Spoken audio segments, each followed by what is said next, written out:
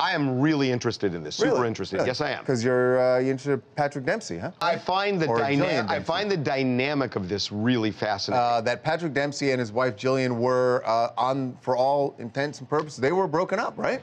She filed for divorce. She filed divorce papers. It was over, and then we started seeing them a couple of times together. Strolling in Paris. Well, here you go. Now they're on vacation together with their kids. They're in St. Bart's on a yacht, and that looks like yeah, they're together.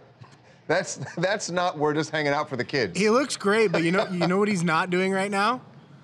Racing cars. Well, we should explain that we broke a story on the website about 3 months ago. She filed for divorce a year ago, last month, and we broke a story on the website, I think 3 months ago or so, that the reason she filed was not because he had done anything really bad, but he was absent. He wasn't around. He has become so obsessed with race car driving. He owns a team. He owns a team, but he's been going all over the world, and she felt like she was a race car widow, and that she didn't think he was spending enough time with the kids either, and she didn't necessarily want to file for divorce, but she felt like she had to because he was just gone.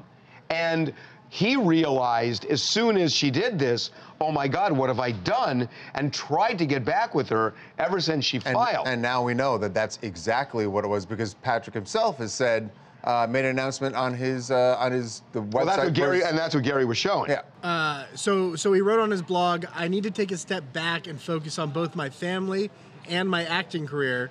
I hope my schedule permits me to enjoy some race weekends, at least as a team owner. So, yeah, he still owns the team. He's just going to be less, it sounds like he's going to be less hands-on. She's not going to be there every weekend. It's not even win or lose, but she made her point by filing. And the divorce is still in the system.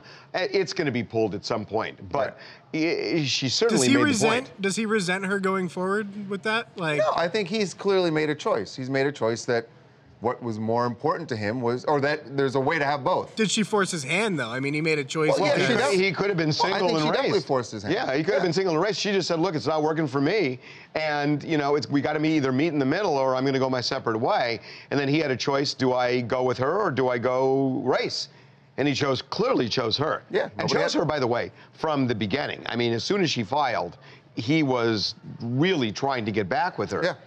And it's pretty clear that she was. And it's pretty clear she was receptive too. I find this story really. She looks very receptive on the yacht.